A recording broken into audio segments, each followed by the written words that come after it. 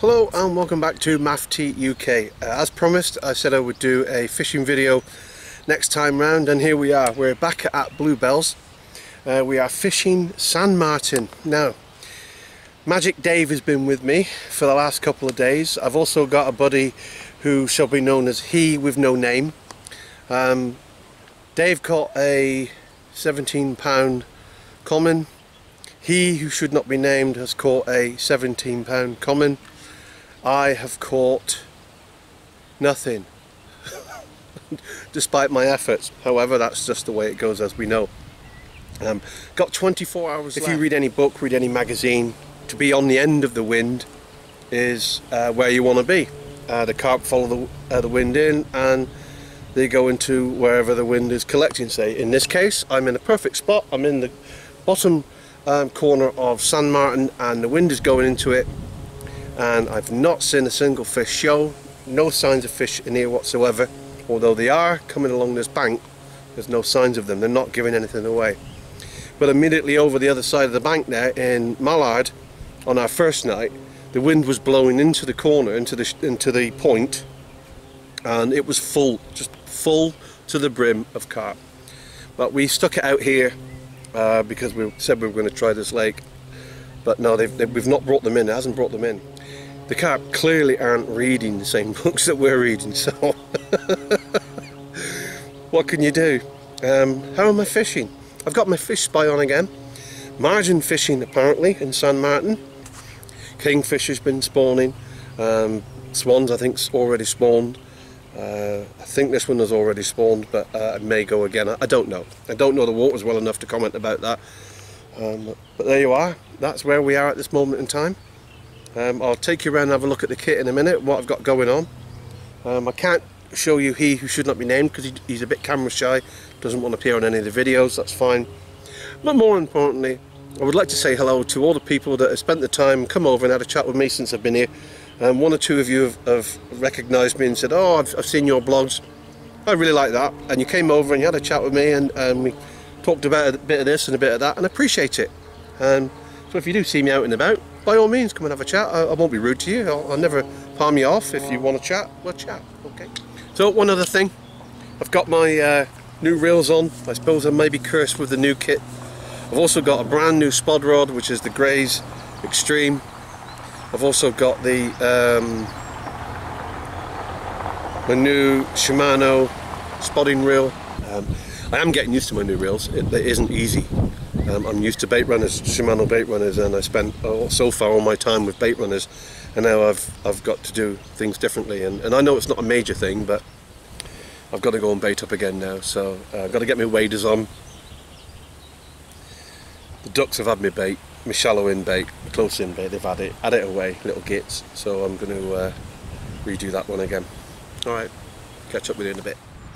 Despite the margin fishing, I still brought the bait bow. I didn't really fully appreciate how this lake works. We shall have a quick pan round at Sandmartin Lake, just so you can see what we've got going on. It's approximately 180 metres to the other side, I think. And I've had a chat with Peter, who is currently bivvied up over here.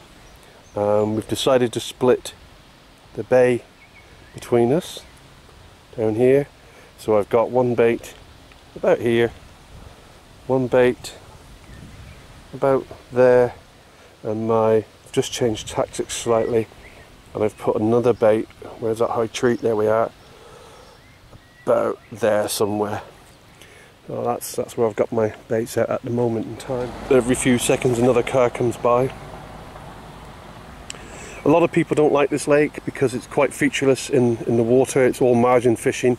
Perhaps in the winter you go deep in the middle, but at this moment in time it appears that all tactics and all comments and all fishermen fish the margins. And my setup over there with my bait boat.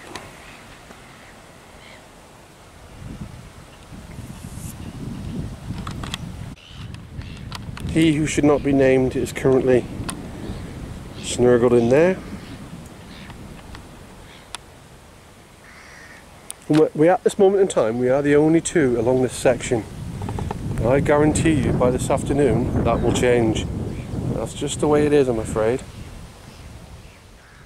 So let's go through our carping checklist, shall we? Let's see what we've done wrong, if we've done anything wrong at all. Now I'm sure there'll be many people who may disagree with what I'm saying, but you know, there's 1,000 ways to skin a cat.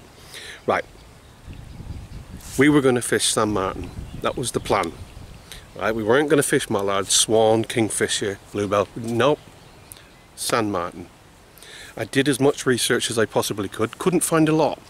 There was one website that told me all about the features within the lake. Well, I'm telling you now, I couldn't find any features out there. There's certainly no bank. My fish finder couldn't find anything. Marker floats couldn't find anything. So we couldn't find any features that were drawn on this map that was out there in the World Wide Web. I couldn't find those features at all. I'm not saying they weren't there, but there's 3 of us all on a line searching for the features and they weren't there. So anyway, we're going to fish Sandmartin. We know where the wind's going to turn. We know which way the wind direction's going to go. So we sat it out for 24 hours and we sat on these pegs knowing that it would come into this wind and come into this area and into that bay. Check. So fish where the fish are potentially are or are going to be. He who should not be named is right behind me, right behind you. He's there, right there, trying to make me stutter or do something. He's been mean. Yeah, and same to you too. Oh, I might just turn that camera around. Don't do that. So we've checked one. So fish where the fish are, or if you can't find any signs, signals, where they are likely to be. Done. Okay. Go and research, go and speak to people, go and ask what's going on. At our arrival, the only lake that was actually producing fish at that time was Sandmartin. Mallard hadn't produced anything for a few days. Kingfisher had just gone over to spawning. Bluebells had already spawned. Swan had already spawned, not bluebells. So again, we were giving ourselves the best edge. Fortunately, we were fishing the lake that was producing the fish. So that's check 2. That's that done. 3, bait. What people using, what were they catching on, ask around. Didn't really get a lot of info from that, but bottom baits would seem to be picking up. So we all got a bottom bait on each. Some of us pop up, some of us bottom baits. I put a zig on, as I always like to do. 2 days later, 2 fish. Can't do anything about that. Changed tactics a little bit today, and that's where we are. So we're on our final day, final 24 hours. Let's see what we can do. Let's see if we can actually get something out of this water, especially me, because I'm still on a blank. I'm the only one, so fingers crossed, eh? Everything's in my favour still. Wind, sun, ripple on the water, all coming towards me, right into my face, into the bay that I'm fishing. Still nothing, no knocks, no nothing at all. Completely dead across the entire lake. I've just noticed in front of me, probably about 6 meters out, there is a potential little ridge that's running from my left to right, and there's a clear spot between the weed. It is a potential carp run. I don't know. Is it? Isn't it? I don't know this lake well enough. Everybody tells me I'm supposed to fish the margins. So what I'm going to do, I'm going to get the FishSpy out. I'm going to have a look at it. I'm going to have a look at, see what's going on. I want to have a check out the bed, see if it is clear. And if it is, I may just put a bait on that, just for tonight, just to see what's going on. This is proving to be very, very difficult.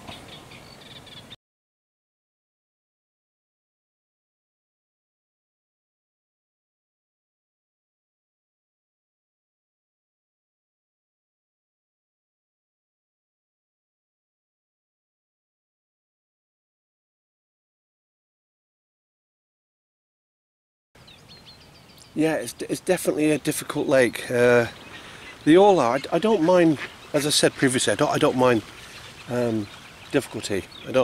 It's the rewards that are more important. I don't mind. Now I do recognise some of the spots that I watched the Carp King 71, and he's fished from over Party Point. Well, I call it Party Point, over to this corner here, and I think he's baited up for him whilst he cast it over to there, and I'm in the same spot there at this moment in time because the wind's blown into it, and it's, you know, why wouldn't you be? Just, will somebody please tell the carp to read the same books as we read, or watch the same programs? Because I feel like I'm doing everything right, but nothing's happening. Well, I'm not the only one. There must be 10 anglers fishing this one lake. There's another couple of lads turned up opposite. They're lobbing out about 40 metres in front of them. He did everything he needed to do. He feature found, he got his lead weight on, and had a look round what's going on. So they're probably the only two not actually fishing the margins. It was quite funny actually. I really put a risky bait out, 2 risky baits. One right up against the weeds, which was only in about 3 foot of water, and the same along underneath this willow tree, as recommended by another. And but the swan, the ducks, they just took it out completely. It was bloody annoying, just completely wiped me out. So I got to go deeper just to get away from them, because they know where the food is. They can see the food. It's so crystal clear, the water, that it just completely took everything from me. So I was getting my bait picked up and dropped and So anyway, never mind. Let's get the FishSpy out. Let's try and find this little clear spot that I think I can see, and let's see if I can get a bait on it. Let's go. I did just have a knock on my left-hand rod.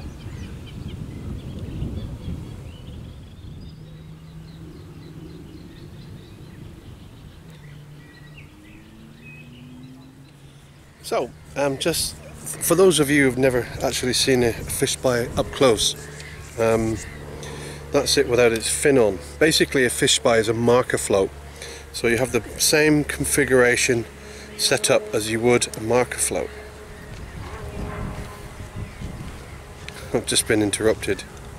He who with no name, that's all you're ever going to see of him.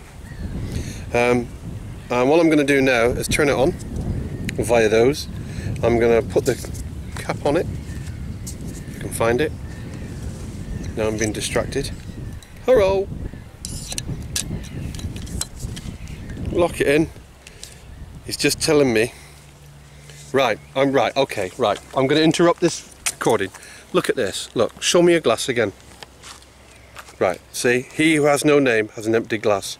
Now let me just hold that frame just for a second while I go get mine. Gin and tonic, greedy ass, normal human being.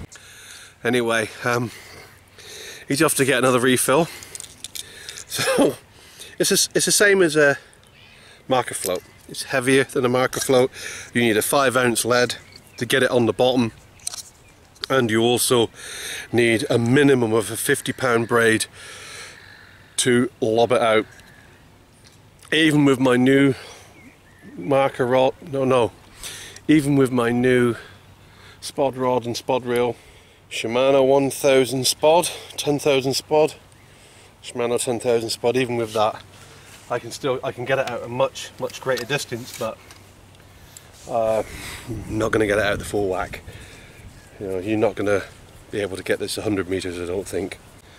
So with the camera on, I'm just going to go now and see if I can identify this channel just in front of me.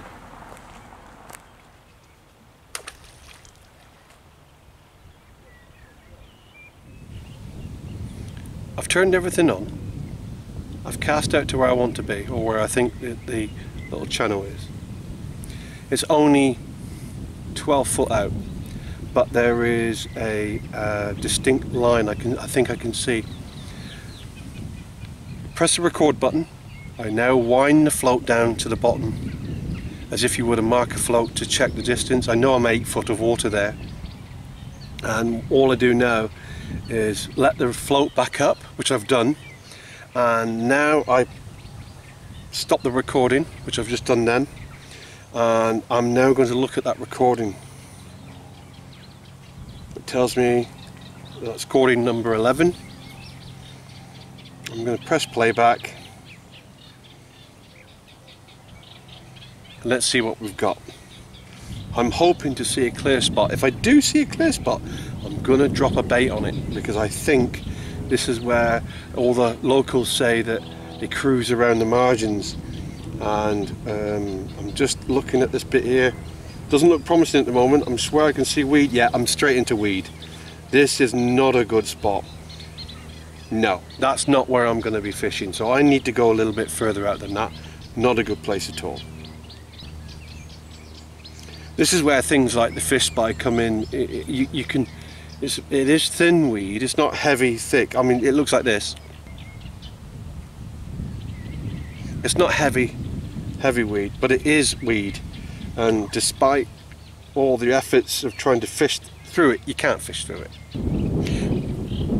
And there you go. So that's quite interesting, isn't it? So we know that that little band of clear that looks like clear to me isn't actually clear at all. It is weed. So I'm going to go another meter out. I'm going to cast again. I can probably do that sat on my butt right here now. So let's give that a go. Make sure we no tangles. And let's give it another little wing out.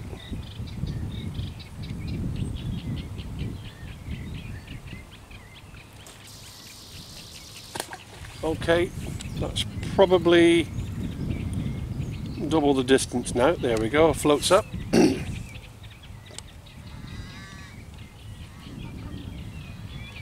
Let's get the signal coming over. You've got to get the float standing in the upright position, otherwise you won't get a signal from it. So there we are, just like any other marker float in the water, just a few meters out, probably 10-15 meters at most. Again, I'm going to check my camera, make sure it's recording. Yes, it is. I can see that's recording. I hope you can too on there. There we go. And now I'm going to wind that down again to see what I've got underneath. Now again, as soon as I drop below the water, the signal will stop sending, so I won't be able to see anything on my phone until I come back up again. But let's get down, let's find out. Let's get down there, come on.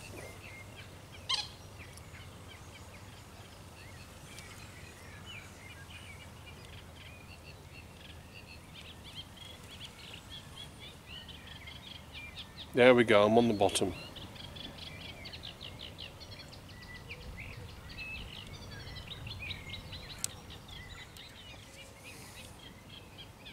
So just as before, we make sure that we've got a signal.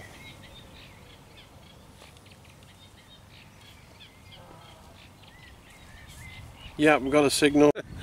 There's our signal. Press the record button, because that's quite important. We want to see exactly what it's got going on. And we're going to wind it down again.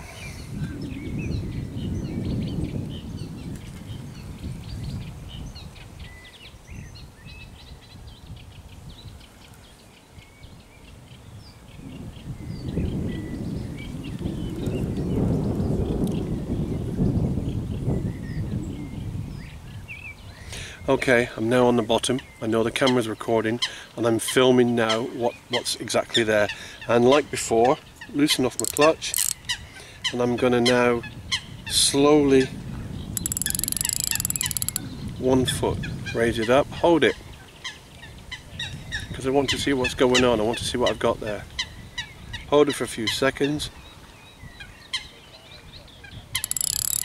and away we go. 2 foot. Hold it. 3 foot. Hold it. Hold it steady. Hold your rod steady. Okay, after 3 foot, well, let's just go and let's get it to the surface and see how deep we've got. 14. 15. And I can just see it coming up now. 15. 16 feet. 15 meters out, 16 foot of water. There you are. That's what we've got. That's been filmed all the way. So all I do now is press to stop record.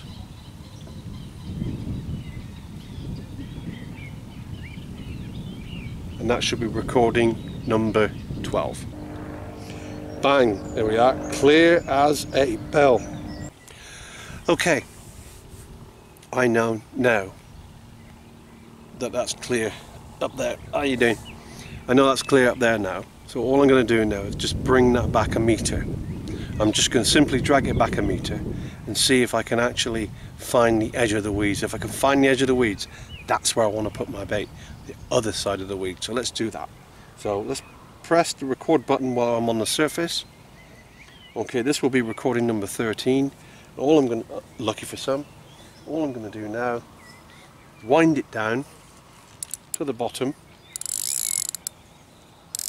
without forgetting my clutch, of course, because I'm new to these reels. Let's get matey on the bottom.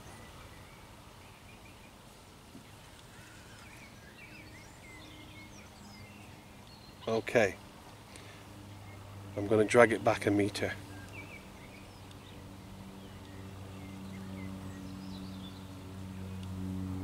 There we go. Now I'm on the bottom again. And now what I'm going to do is release it all and bring the float to the top.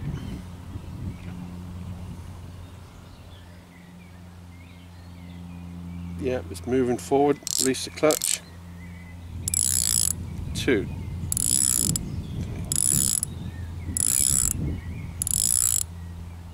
And there we are. Place the rod down so that the float is in the upright position, so it's transmitting best possible signal. Stop record. Let's have a look. So we know now where that float is right now. Is still clear, and it literally is now 14 meters out most. How you do this is entirely up to you. There is no right and no wrong way of doing it. The aim is to get the footage. That's what you're trying to look at. You want to see what's on the bottom, and this is a very good way of doing it. And here comes my float. Now then, that's looking to me like I may have picked up a bit of weed there. There we are. So, have I now pulled that little bit closer into the weed? Let's see. Let's get this thing in. Oh, in the weeds. That's why you need, there you go, picked up a nice little bunch of weed there. There you go. Let's get rid of that shite. Let's get rid of that rubbish. Make sure that the lens is clear.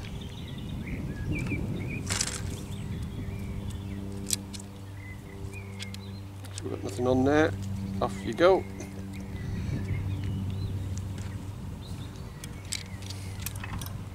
Let's have a little cast out. I'm still recording, the camera's still recording, but it doesn't matter, I can edit it all. But I am running out of juice on the camera does need a recharge, hence the power pack.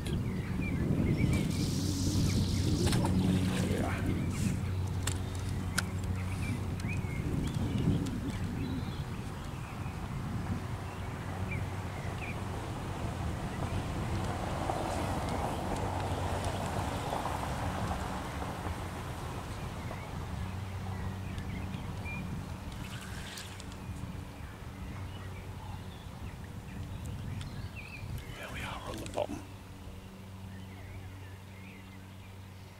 Just going to tease it in a bit. There.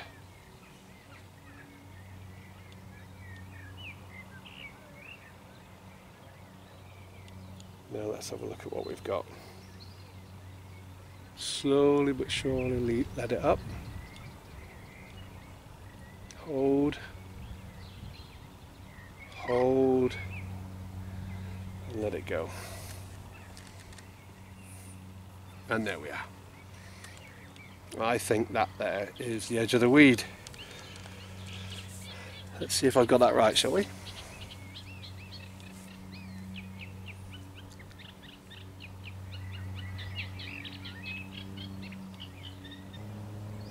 Yeah, as the camera goes up now, this is what it looks like.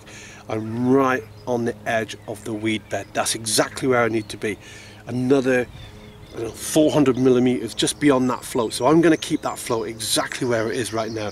And I'm going to put some bait on that. And I'm going to drop something on that. I'd be mad not to.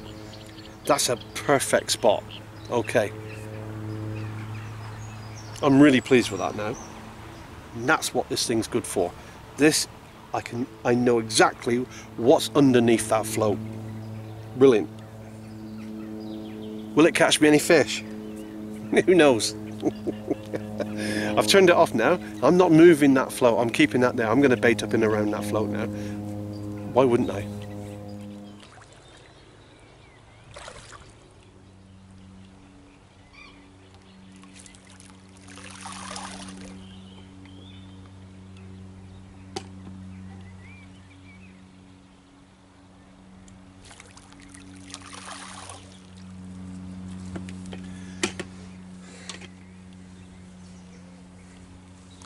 I do have my waders, but it's so nice.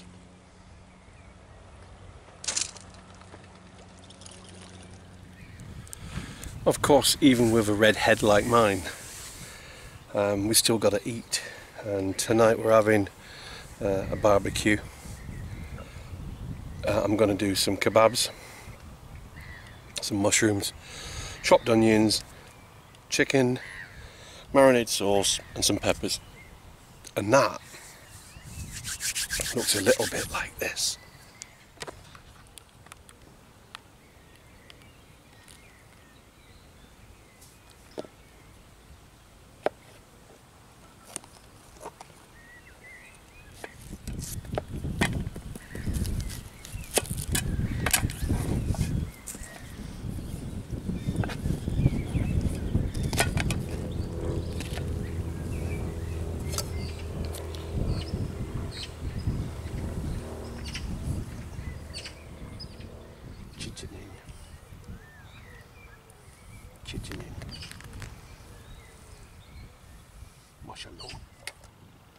He who should not be named said these were Maff UK babs.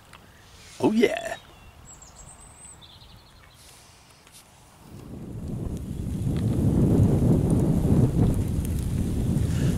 Well, they're looking good so far, aren't they?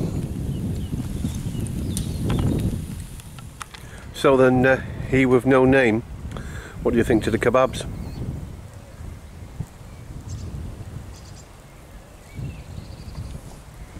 Yeah, that answered that.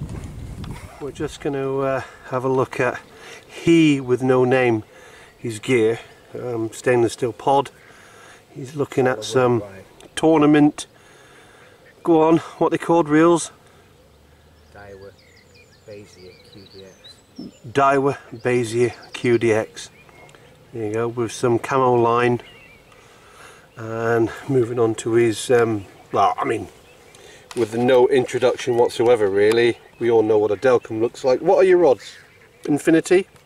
Daiwa Infinity DF 3.25 test curve. 3.25 test curve. So we're looking at some pucker gear here, aren't we? Yeah, very nice. We haven't caught anything by morning. I think I'll be a bit disappointed because this is absolutely perfect. It's overcast, there's ripple on the water, it's not cold.